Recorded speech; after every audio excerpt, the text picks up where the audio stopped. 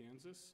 We are suing President Biden and his Department of Education, challenging the legality of his latest student loan forgiveness plan. Last summer, as many of you know, the Supreme Court struck down Biden's illegal student loan plan by a 6-3 decision, holding that it was in violation of federal law and contrary to the terms of federal law. That suit was brought by 6 states, of which Kansas was one. In spite of that loss, and in completely brazen fashion, the president pressed ahead anyway and implemented another version of the student loan forgiveness program. The president even boasted, quote, "The Supreme Court blocked it, but that didn't stop me," end quote. Not since the Civil War era has our country seen a president attempt to defy the Supreme Court in this manner. President Biden's new student loan forgiveness program is slightly smaller than the old one, at least for now, but it's just as illegal. The old plan forgave $430 billion in student debt, while the new one forgives over $157 billion, and counting. And I say and counting because the Biden administration has yet to accurately calculate what the full extent of this taxpayer burden in the new student loan plan will be. And they have to acknowledge that they haven't accurately calculated it. So the numbers keep growing week by week. The law simply does not allow President Biden to do what he wants to do. Congress created the student loan program in 1965 with the Higher Education Act. And in that original act, the Congress addressed the situations under which a student loan could be forgiven or canceled. And it said that it could only be done in 4 circumstances. First, people who go on to serve in public service jobs that typically pay lower. Second, borrowers who become permanently disabled and are unable to work. Third, borrowers who go bankrupt. And fourth, borrowers who were effectively swindled by the higher education institution. No other individuals are eligible to have their student loans forgiven under the Higher Education Act. Well, the Biden administration's new plan extends partial or full loan forgiveness to the vast majority of borrowers, people who are not included in those 4 limited categories. Now, the first time the Biden administration tried this move in the 2022 version of Biden's student loan forgiveness, we'll call that version 1.0, they did so by claiming that they were simply modifying the terms of the student loans, which federal law does include the term modifying. The Supreme Court emphatically rejected that attempt to twist the terms of federal law. This time the Biden administration is making an even weaker argument. They are claiming that they are simply changing the terms of loan repayment, which the law does allow. Now, when you and I ask for a change of terms of loan repayment from our bank, we know what that means. That means maybe we extend the loan from 5 years to 10 years, maybe we go from an adjustable rate to a fixed rate, maybe the rate itself is changed. That is a change in the terms of loan repayment. But none of us believe that the change in terms of loan repayment means we get to cancel the loan and not pay back the principal at all. That is exactly what's happening here. For the majority of the student loan holders or the student loan borrowers, the repayment will be 0. They will owe no further amount to repay their debt. This erases the loans completely. It's not just changing the terms of loan repayment, it is canceling loan repayment, and that is against the law, every bit as much as the first version of the plan was not truly modifying student loans. There's another point here too. The Supreme Court made clear in the 2023 decision that only Congress can make such a major change in national policy. Only Congress can decide that the 4 limited circumstances of loan cancellation set by Congress in 1965 are now changed, and that loans can be canceled across the majority of student loans. That is a major question, and the Supreme Court in recent decisions has enunciated the major questions doctrine, which says that executive agencies cannot take it upon themselves to answer these major questions. Only Congress, the legislative branch of government, can answer these major policy questions. Agencies cannot usurp that authority and do so themselves. Now, aside from the fact that the Biden student loan forgiveness plan version 2.0 is just as illegal as the first one was, it's profoundly unfair as well. And I think it would be difficult for anyone to answer why it is fair to transfer money from those who have less to those who have more. It forces taxpayers, including people who did not go to college because they couldn't afford it, and people who worked their way through college, and people who saved money and then went to college. It forces them to pay for the student loans of those who ran up exorbitant student debt. That's simply unfair. As a parent scraping to set aside money for my own girls to go to college and watching them work their way through college or work to save money for college, I see this unfairness directly. And I think most Americans do as well, regardless of party, by the way. In conclusion, President Biden is defying the ruling of the United States Supreme Court while also seizing power from Congress. Fortunately, in America, we live in a constitutional republic, and the courts can strike down an illegal or unconstitutional executive act. That is what we are asking the court to do in this case, and we look forward to seeing the president's attorneys in court. I'd be happy to take your questions. Could you tell us what happened the first time to people that thought they were going to have their loan forgiven, and what is happening now? Do they just have to, have they had to get back on the payment schedule? I do not have an exact answer for you. My understanding is that people who thought they were getting their loan forgiven in, say, 2023 were notified by the Department of Education that, in fact, their loan was still in place and still had to be paid off. I am aware that letters are going out right now under the second version of the Biden plan telling people that their loans are forgiven. And indeed, in Kansas, they've already sent out letters indicating that millions of dollars in loans have been forgiven. And they are, in fact, they made an announcement, I think it was this morning or last night, in anticipation of this case, celebrating how many millions of dollars in loan forgiveness had already been issued in Kansas. Well, that is illegal, and we will be asking the courts to enjoin that action. That sort of raises the question of why are they doing this if the Supreme Court's already slapped their hand? Is this a campaign year and we're just doing this brazen thing to curry votes with the kids? I think that's a possibility. It could be purely coincidence that the first student loan plan happened in 2022 in that election cycle, and it could be purely coincidence that the president is celebrating and making public statements about this student loan plan in the election cycle of 2024. Then again, it might not be pure coincidence. Why is Kansas the one leading this lawsuit? You know, there are a group of states that have basically joined together and acted whenever the Biden administration has crossed the boundaries of federal law or the Constitution. And unfortunately, that's happened a significant number of times. And so the states typically divide the labor. So you've seen the state of Texas, for example, take the lead in a number of immigration-related cases concerning the crisis at the border. You've seen the state of West Virginia take the lead in a number of environmental cases challenging the EPA. Kansas is stepping up now, and we agreed to take the mantle and lead the charge on this one. And you know, it's really a case like this is complex civil litigation, involves a lot of attorneys doing the work, including the people standing behind me, and so it makes sense that different states would carry the load forward. But arguably, the more conservative appellate circuit, the 8th Circuit or the 5th Circuit, might be a better venue for this to get a favorable ruling. No, you're certainly reflecting, you know, what a lot of people observing the courts think. They look at so-called conservative circuits and so-called progressive circuits or liberal circuits. You know, the 10th Circuit stands somewhere in the middle, I would say.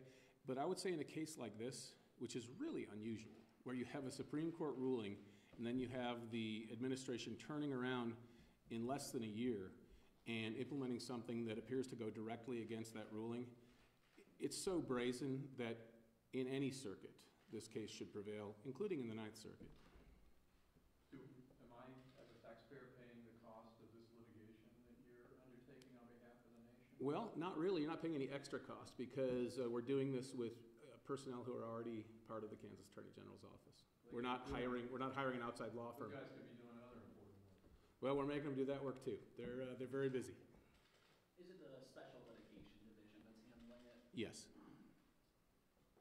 Are you putting online email or something a copy of this petition? It should already be attached. I think we are issuing a press release right now, and so it should be attached, or a link to it should be attached to that press release.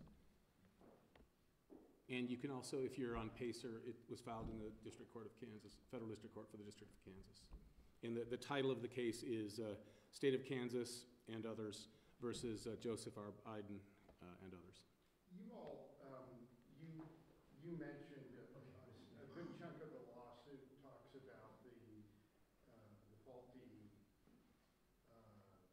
fiscal estimates, and you mentioned that here, and there's some discussion, but does it matter, given what you're arguing, what the cost is, if the point is that Congress has to approve it?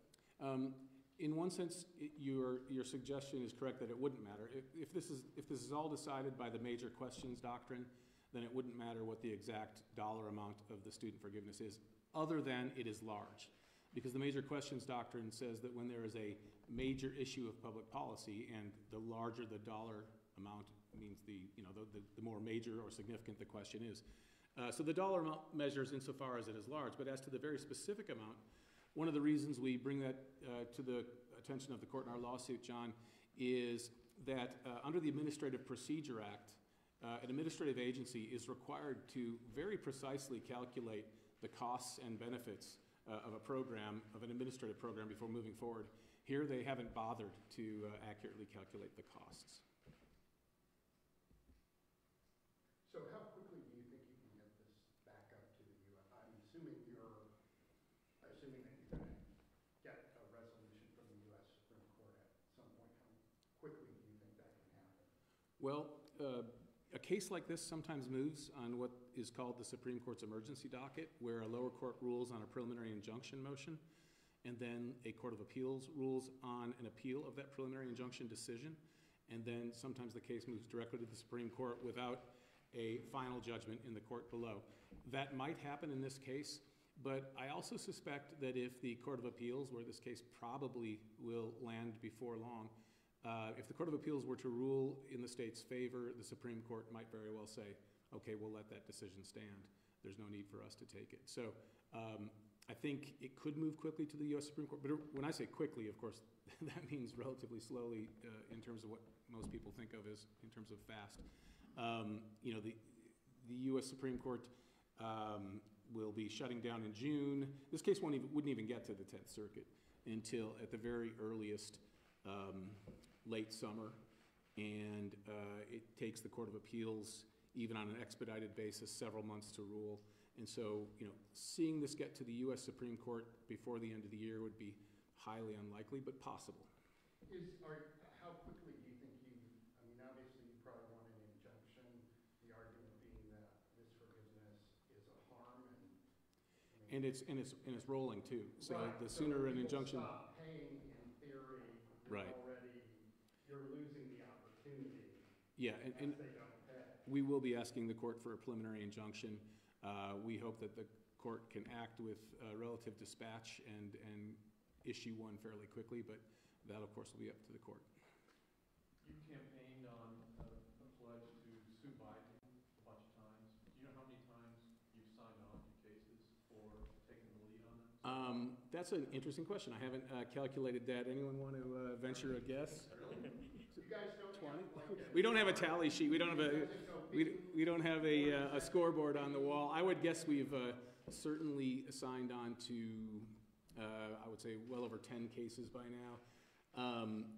Well, some of them are comment letters in anticipation of a case. So an agency says they're going to do this in a proposed rule. We sign a comment letter. The comment letter is a signal to the administration that we will sue. And then when the agency promulgates a final rule, the suit happens. So if you count those as cases we're signing on to, it would certainly be closer to 20. Any kind of formal one-loss record for you? Are you 3-1? You know what? What do we got? Well, no, we haven't calculated that, but I would note that Kansas was one of the original 6 states that defeated the Biden administration in court in 2023. So I guess you could count that as one of our wins, but we've had other situations, like you may have heard, we issued a letter criticizing the New York Stock Exchange for attempting to implement a rule that has to be approved by the SEC that would create natural asset companies that could be bought and sold, and basically you're selling the opportunity to lock up land. We said that was inconsistent with federal law, and that was a letter that Kansas led, and the New York Stock Exchange backed down and said, okay, we won't do it. So that is a victory that was won without a lawsuit. So we have, in many instances, jumped in as the state taking the lead. In other cases, we have allowed the other states to take the lead. Think Biden will get all nervous about this and just fold? I wonder how much Biden is aware of on a day-to-day basis that the Justice Department is engaged in. Maybe they'll tell him. I don't know. thinking of the workforce question from earlier and having the resources to handle this case, I mean, we're in the State House, the legislature has considered other bills that would require more work, more staffing of your office. Any update on the filling of the vacancies and how you'd be able to handle some of those other new tasks should the legislature and government? Yeah, so when I took office, there were approximately 25 attorney vacancies. We have filled the majority of those. I had it in my statement to the relevant legislative committee earlier. I think we have filled approximately 17, maybe 15 or 17 of those. So we still have some vacancies. It's a tough hiring environment right now, and we are hiring quality people wherever we can find them. And because we have so many vacancies, we can hire the person with talent and then find one of the empty places for them to fill. So that's really what we're doing right now. We've been blessed to have a number of really great attorneys, two of whom, well, of course, the Solicitor General is one too, but two young attorneys who are standing behind me who are of exceptional talent and caliber. And they have come in and have a skill set that's ideal for this type of litigation. But they're also involved in other cases. So, for example, defending Kansas laws is in the wheelhouse. It's in the basket of things that every Attorney General's office does. And they're also engaged in some of the defense of state of Kansas law, too. Mr. Kobach, are you concerned about, follow-up to that, the legislature, it happens routinely that they're adding responsibilities for your office in various bills. I think you're supposed to now monitor welfare or something? So have you kept track of that, or we are keeping track of that. piling on?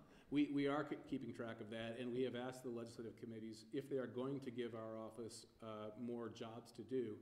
We are willing and happy to accept those responsibilities, but we are asking them to give us more funding so that we can hire more attorneys to do the work. And I have notified them many times that it's a tough hiring environment right now. It's a good time to be coming out of law school because there are not enough attorneys to fill the many jobs that a state needs done. You, and speaking of bills, you made a comment after the House passed its version of the foreign land ownership bill that you were happy to see them act, but that bill would be difficult to defend in court. And the statement didn't explain why. Yeah, the reason why was that the 11th Circuit of the U.S. Court of Appeals recently issued a ruling on a preliminary injunction motion where they ruled against Florida's law, which contains language very similar to the House version of the plan. I'm not saying it's impossible to defend, but I'm saying the Senate version of the plan would be 100% defensible, and I would feel much more confident going into court defending that one. What's the difference? We only have time for one more question. How did you feel about your bill dying in the Senate committee? My understanding is that they were going to try to work these, since it had already been heard by the committee, that it was conferenceable, and they would try to hopefully work out some of these issues in conference. My understanding is that the issue is going to a conference committee anyway, as I suggested in my statement to the press. General, so you're saying nobody in the student loan has received monies from the government on prepaid at all? Well, they don't, as you know, when a loan is forgiven, you don't receive money directly. The loan is just canceled, and you have to stop paying money. But it is you are being given funds by the federal government effectively. My understanding is that letters have already been going out under version 2.0 of the Biden Student Loan Forgiveness Plan, where people are receiving letters telling them that their loan is canceled, they have nothing left to repay. And they have confirmed that in the state of Kansas, I don't remember the dollar figure exactly. Let me ask Abby, do you remember off the top of your head? 10 million? $10 million worth has already been forgiven. According to them, you can check with the Department of Education. And can that be reversed then or not? Yes, it can be, and that would be the appropriate thing, yeah. All right, thank you, everyone. If you have more questions, please direct them to our office. All right, thank you, appreciate it.